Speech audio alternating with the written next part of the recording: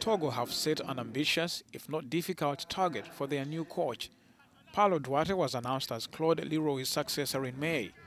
Leroy resigned after failing to take the Togolese Sparrowhawks to the Africa Cup of Nations finals in Cameroon.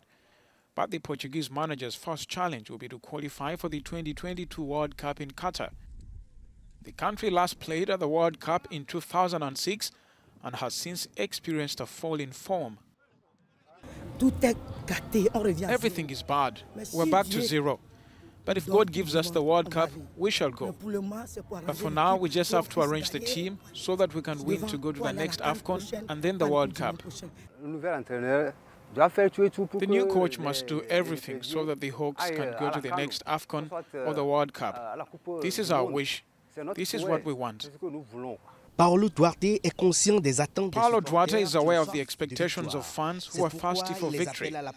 That's why he calls for patience, while knowing that he has a double challenge: rebuilding the national team of Togo and to be ready for the next World Cup and the Africa Cup 2023. The objective is to come back. It is to give Togo the place it deserves.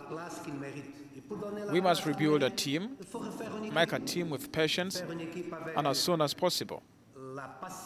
We must renew with results, work with this mentality, and make the best possible campaign for the World Cup, and then qualify for the Africa Cup. Togo is pooled alongside Congo, Senegal, and Namibia in Group H. Duarte's first serious test will be against Senegal on September 1st in Thiès.